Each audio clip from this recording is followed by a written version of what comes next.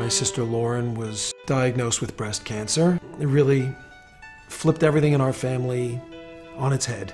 I was 31 years old, and my journey began from there. I had a lumpectomy followed by a mastectomy. When you hear the word cancer, the first thing that you think is, oh my goodness, what could happen here? My brother was there to help me through each stage. You fear that there could be a loss. I mean, my sister is my only sibling. When Ruchi and I were introduced to each other, there was no other source of support in an organized way. And what ultimately became our Link program was really born from our friendship. Ruchi was in need of peer support, and I was her peer supporter. When Ruchi was mid-treatment and I was ending mine, she asked me if I wanted to get involved in starting an organization. And that organization is Sharsheret. Together with a small group of 5 women, we sat together around her dining room table and worked together to create this outstanding organization. The network that is Sharsheret reaches well beyond one woman being there to support another. It grew from a Link program to symposium. I remember our first symposium on genetics and fertility. We were in Cornell, and we sat there with amazing doctors, and it's morphed into so much more. We've got satellite offices in different areas of the United States. It's not just helping women with breast cancer anymore. We're helping women with ovarian cancer, and we're grateful that today's families don't have to deal with the challenge that we did, and we know how big a difference Sharsheret makes in the lives of all families.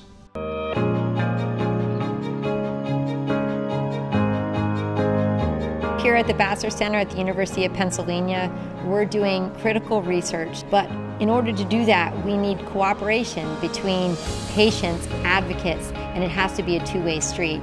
Sharsheret fills a critical role in providing that link and enabling this dialogue back and forth. Sharsheret is an amazing organization, and we've been very fortunate to partner with them in a number of different initiatives. Some of these include the Teal and Pink Shabbat, which allows us to get information into communities. We've developed a guide for rabbis in order to help them explain this type of information. So it's incredibly valuable collaboration, and we really feel that this information is life-saving and that people should know about it.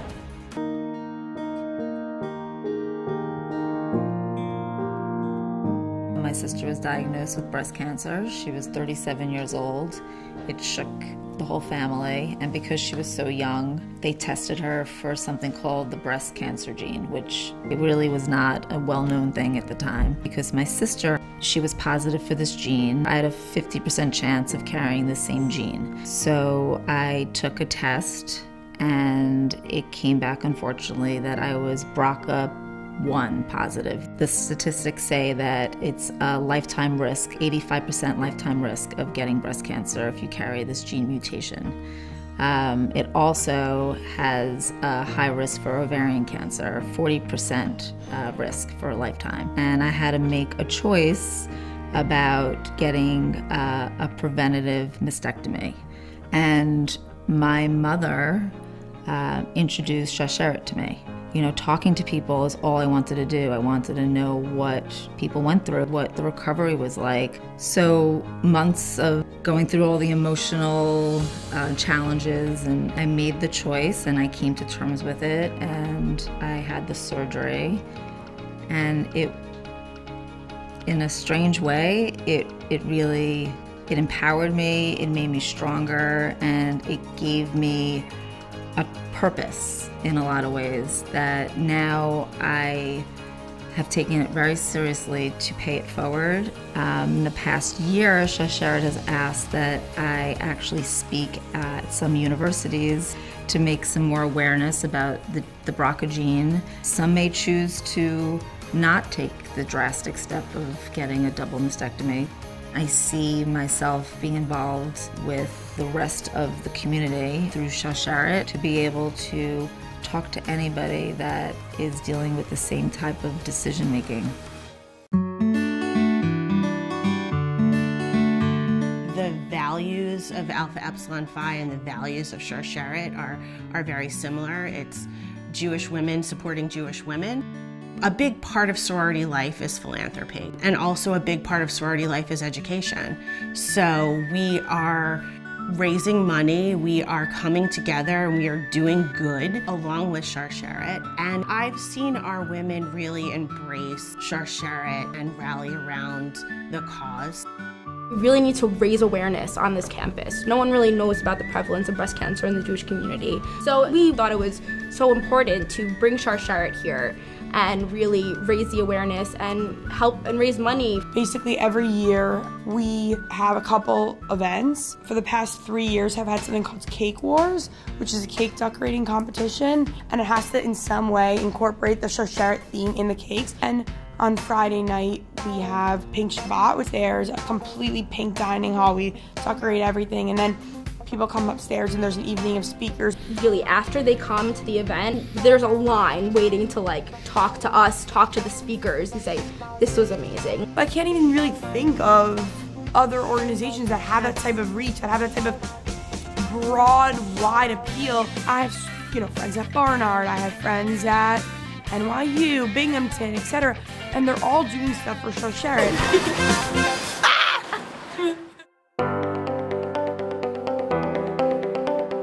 If we didn't have an organization like Sharsheret, we'd be really beginning from ground zero. Within our AJFCA network, they're working with over 60 agencies in 25 states. We can not only call on Sharsheret as professionals, but we can connect our clients and our community members with Sharsheret for the personal ongoing support that they may need.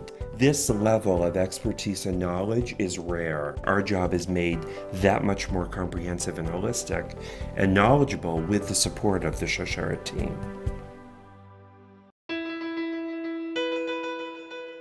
I was actually in the midst of a very busy lifestyle, living very happily and comfortably.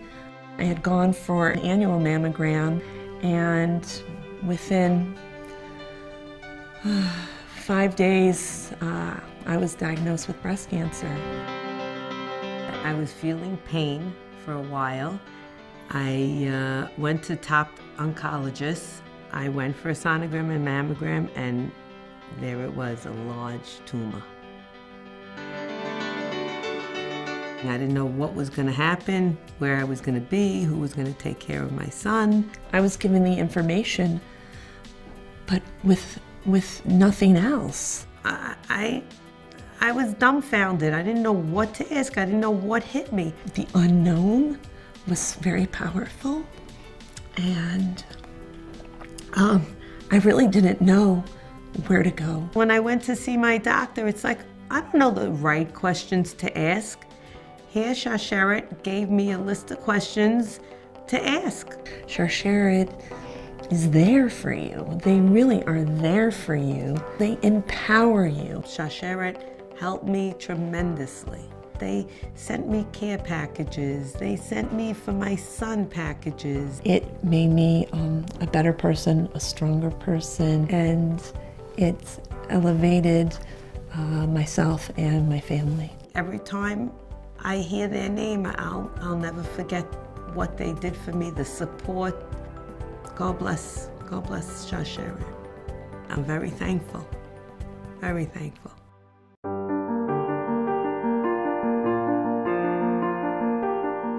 My daughter, Eve, is 9 years old. She is the first child born in the world to have been screened for the BRCA gene as an embryo. So we know she doesn't have BRCA because we didn't put any BRCA positive embryos in. We found 10 years ago the one geneticist in the world who was doing screening on embryos for the BRCA gene. And he agreed to screen my embryos for the BRCA gene. For me, I made the choices that I made because I had been through cancer, I'd watched my mother die from cancer, and I was not passing it on if I could avoid it. I was going to do everything in my power to do that. And so We did IVF. A cell was removed from each embryo and they were sent to a lab in Detroit and they were biopsied to find out which embryos had the BRCA gene. And then the embryologist selected the ones that didn't have the gene and implanted those. So that's how my kids were born, through IVF.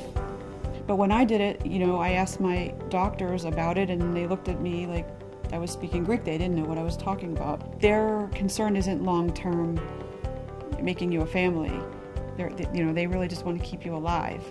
I was concerned about being alive and having a family.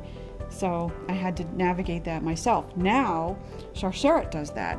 So I speak with a lot of young women who are going through cancer treatment and are concerned about preserving their fertility, and also women who have BRCA or suspect they have BRCA and want to know what they can do to avoid passing that along, because if I have children, will I give this horrible thing to them? And there is the technology to avoid doing that now. For me, it gives me a lot of comfort to know that my girls don't have the gene, that their risk of breast cancer is the same as any other woman on the street, because my risk was 88%. What I'm saying to you is you can change your future.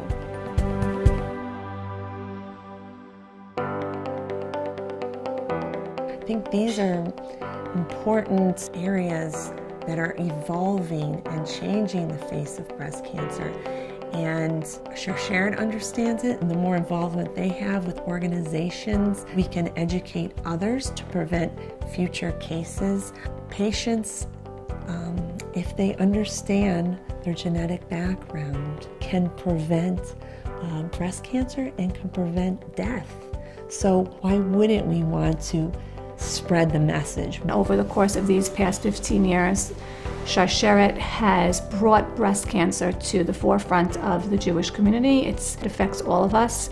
Moving forward, we have amazing recognition from organizations throughout the country, the government, and it's allowed us to enhance our programming and our vision going forward. We're committed to continuing to grow Sharsheret and continuing to meet the varying needs of the women that we serve. Again, there should be no need for this at some point in the very, very near future, Emir Hashem, but for the moment, we know that even in the absence of Rachi, our absolute powerhouse, this organization has strong footing to be able to help those in need.